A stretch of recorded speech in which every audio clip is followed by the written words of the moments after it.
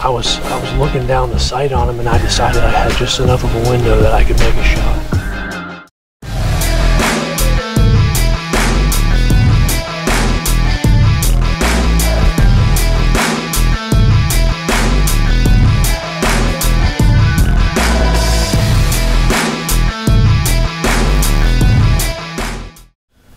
So finally, my favorite part of the calendar is here. It's early November still, and we have 2 tags filled by Dylan in Missouri and Kentucky. Brett's tagged out in Nebraska, and then fortunate for me, my dad was already tagged out in Indiana, so he was willing and able to come film me on my home farm in Indiana, and we were lucky enough to just absolutely square up peak Indiana rut.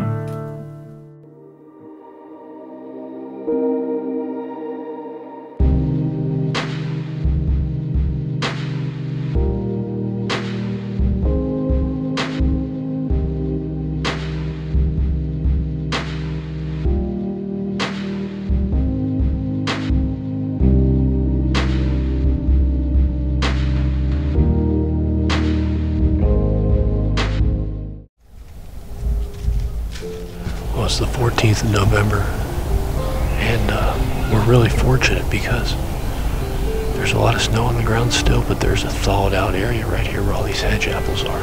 In the past few years, these deer have been coming in here and feeding pretty heavily in mid-November on the hedge apple leaves and the hedge apples themselves. We got a thick bedding on both sides of us, and then we got a good south wind blowing right up this fence line. Had quite an adventurous day yesterday. We ended up seeing like 15 deer, a bunch of rut activity, bucks chasing, bucks grunting.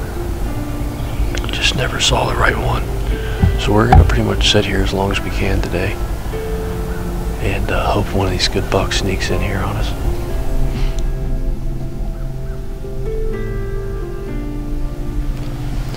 Well, it's midday. It's about 12:30. We had an excellent morning.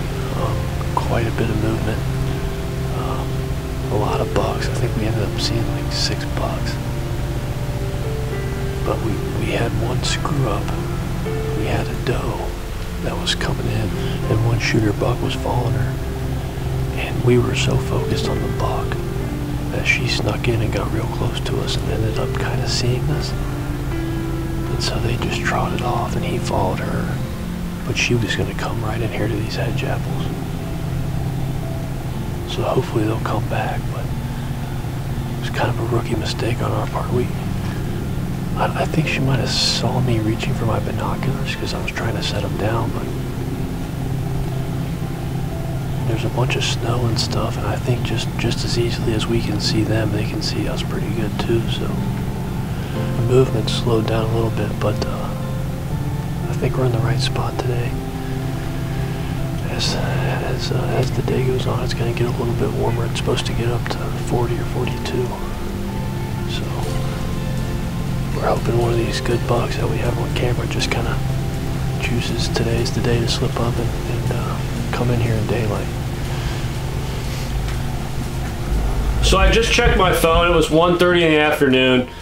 All of a sudden, I heard that all too familiar crashing, and I already knew what it was. It was a buck chasing a doe. The doe starts running down, and she's going directly away from us, and I got my binoculars up, knew it was a shooter buck, and he's right behind her, maybe 5 or 10 yards behind her, and they're going the other way.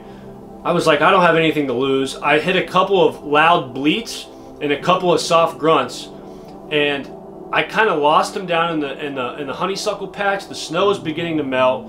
Luckily, my dad, from his higher vantage point in the camera stand, was able to get his eyes on him, and all I heard him say over my shoulder was, "We got a big buck coming up the hill," and that's kind of when the butterflies started kicking in.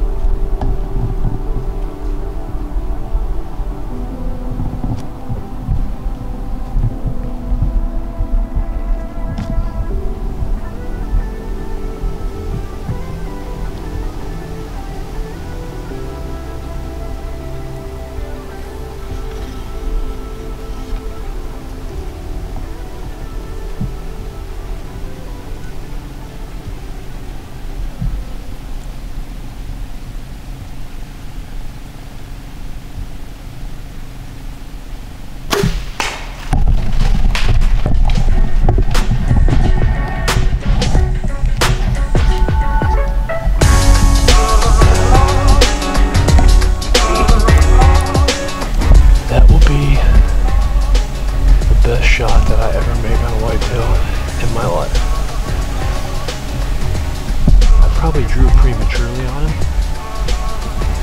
but he was so locked in on my grunt call that when he got up here and didn't see any action, I think he was fixing to go back and tend to those does.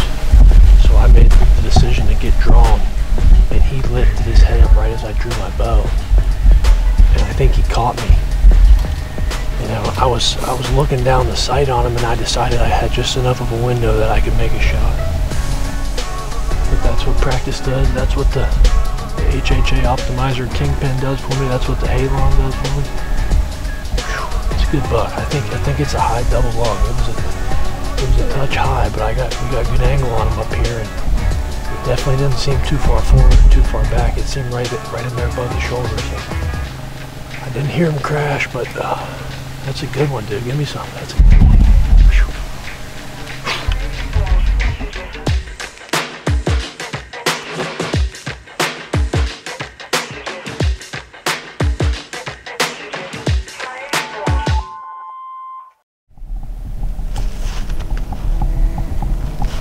Raj, right there he is. He's down in the ravine, dude. Give me some. Nice.